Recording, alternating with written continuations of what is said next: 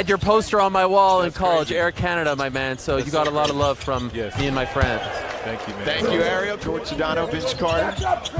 Ariel Hawani with you here. Blocked by Koumadje there. Here comes PJ Dozier. Dozier throws it up for the big fella. Big fella throws it down.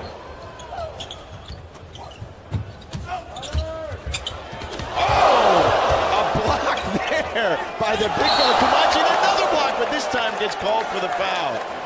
As collegiate shocked that Bonzie Colson doesn't have a double-double yet, 10 rebounds. I would have bet one thing, that he would have had at least 10 rebounds, the way he attacks the glass. So Milwaukee's doing it. They're closing in here. They're down 12, but here comes Koumadje with the dunk, and he stops that Bucks run. He tries to find Koumadje, but throws it over to Dozier. Here's Zaire Smith for three. Koumadje with the putback. Both now. The 76ers missed their last 11 shots, Vince Carter. They are iron uncut. They were 4 of 26. The shot for OKC. Highsmith for three. He misses. Rebound Koumadje. Koumadje with the stuffer. That's how you do